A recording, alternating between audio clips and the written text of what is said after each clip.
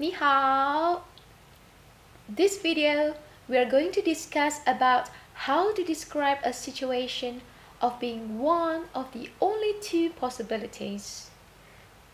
This is like saying if it is not A, then it is B, or either A or B in English.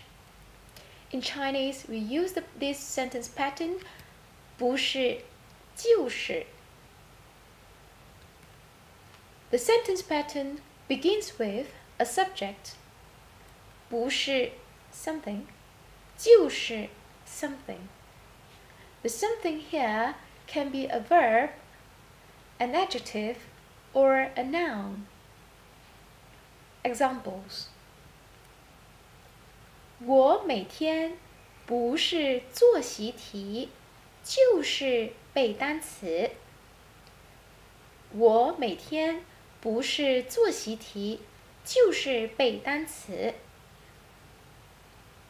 Every day, I either do homework or memorize words. 他每天不是打游戏，就是睡觉。他每天不是打游戏，就是睡觉。